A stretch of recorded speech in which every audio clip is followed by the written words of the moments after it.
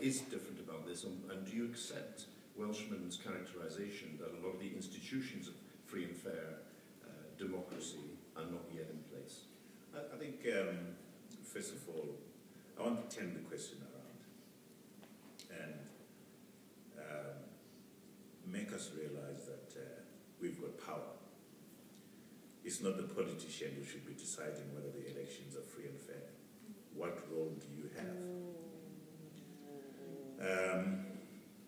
I can already hear people disagreeing. But this is very important because are we fodder for politicians, or we can give guidance to politicians? The decision is ours. I'll come back to your question. I think at the end of the day, do we vote on issues? What is it that makes us go to the ballot?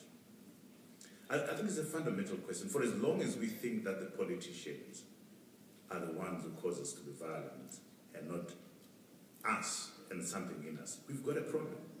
Let's take accountability. I think that's our problem. We always want to point the finger at somebody else.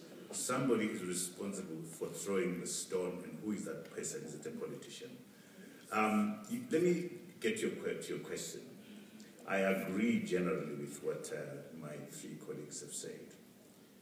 There's the issue that Welshman talks about, the issue of we have a trust deficit in this country, and it's going to take us a long time to get a point where we trust each other.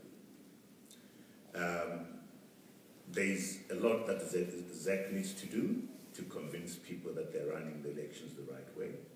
And I think right now, ZAC is not doing a very good job. There are a lot of people here who believe the